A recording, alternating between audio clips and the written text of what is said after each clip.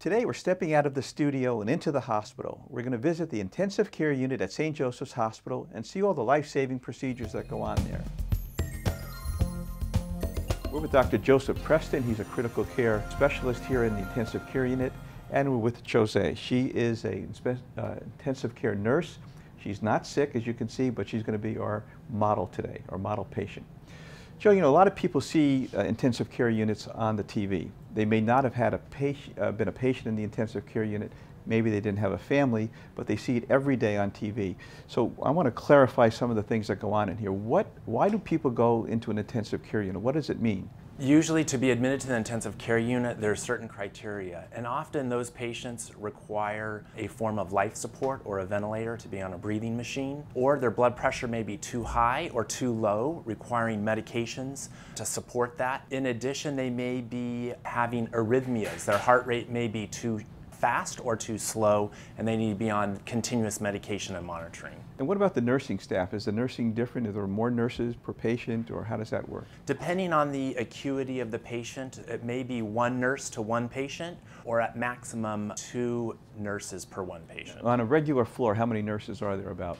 Anywhere from 4 to 6 patients to one nurse. So they really here they need more intense hands-on nursing. Correct. It seems like every intensive care, this is a brand new one, it's spectacular. Everyone is on a monitor to show their EKG continuously in case they get too slow a heart rate or too fast.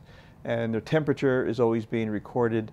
How their breathing pattern right here is always being recorded. And then we have a continuous readout of their blood pressure.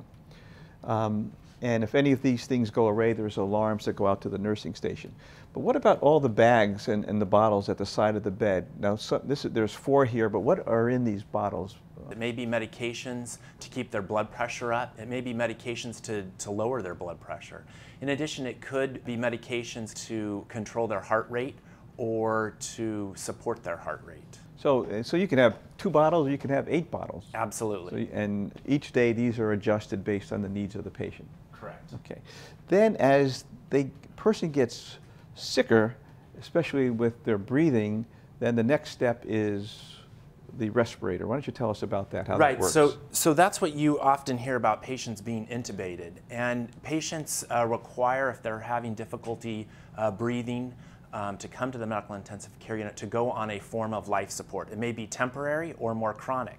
And what we do is we use this endotracheal tube. We put it in their mouth and it goes just below the vocal cords. You can see this balloon here, and that balloon is pumped up to secure that airway and allow all the oxygen to be delivered to the lungs. Now sometimes you see the tube is actually here in the lower part. Am I hurting you? No. In the throat here. And that is just a more permanent or semi-permanent protection of the airway. It is essentially the same device. It's called a tracheostomy, and that is a stoma. And we have a more permanent airway as we are trying to wean a patient from life support. So when it's in the throat, that looks uncomfortable. Is it uncomfortable?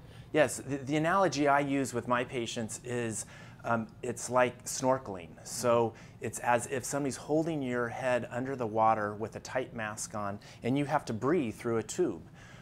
So patients get very agitated. It's very uncomfortable. So we often have to sedate the patient to make sure that they're comfortable while they're on the machine. So for the entire time that that's in, they get some type of sedation? Usually, correct. And when you put that in, you give them more, a little boost of sedation? We sedate them, what's called conscious sedation. So we use medication so they can't feel or remember anything.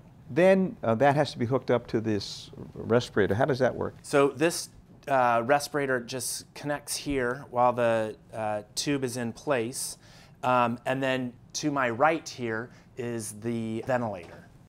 So why don't you show, this ventilator delivers oxygen